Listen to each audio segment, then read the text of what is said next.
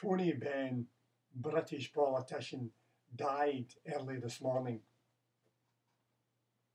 He was an unusual politician. He was completely honest and had total integrity.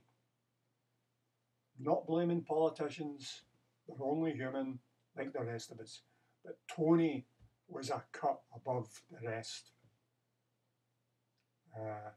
He was one of these guys that when he was speaking, you knew he was telling the truth. He didn't know how to do anything else.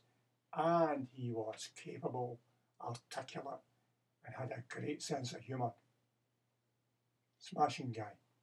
So, he's gone, and I brought my wee poem.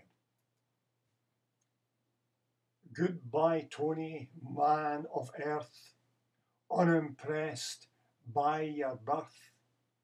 Politicians, Portsmouth to Perth, not one I know is of your worth. Able, fair, kind and true. Goodbye, Tony, we'll miss you.